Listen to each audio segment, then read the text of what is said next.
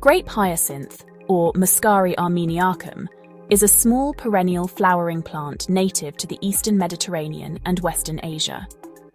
While often cultivated for ornamental purposes, traditional use and modern phytochemistry suggest it holds underexplored therapeutic potential. The primary bioactive constituents of Muscari armeniacum include flavonoids, such as quercetin and camphorol, saponins, anthocyanins, and minor quantities of polyphenolic acids. These compounds are distributed throughout the flowers and bulbs, with antioxidant capacity concentrated in the pigmented flower heads.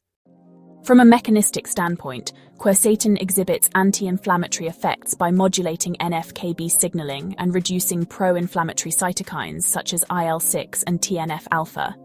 Saponins, on the other hand, have been shown to support renal excretion, accounting for the plant's mild diuretic properties. The anthocyanins, particularly delphinidin derivatives, contribute to free radical scavenging and capillary protective effects. Traditional applications have included supporting urinary tract health, managing mild edema, and assisting in detoxification protocols. Some folk uses also suggest topical applications for minor skin irritations, though this remains poorly studied. Preparation methods vary.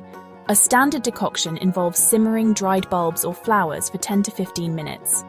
For systemic use, syrup preparations using low-heat infusion followed by honey or glycerol extraction may preserve flavonoid activity. Doses in traditional practice are typically 5 to 10 milliliters of syrup, once or twice daily in adults. Caution is advised due to potential interaction with antihypertensive or loop diuretic medications, given the plant's mild hypertensive and diuretic effects. Raw bulbs are not advised for ingestion due to gastric irritants present in unprocessed saponins. This plant remains under-researched in clinical contexts, but shows promise as a mild, supportive herb in integrative care models.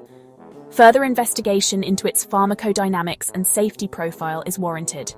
This presentation is for educational purposes only and does not constitute medical or prescribing advice. Like and subscribe to support our work. Thanks for watching.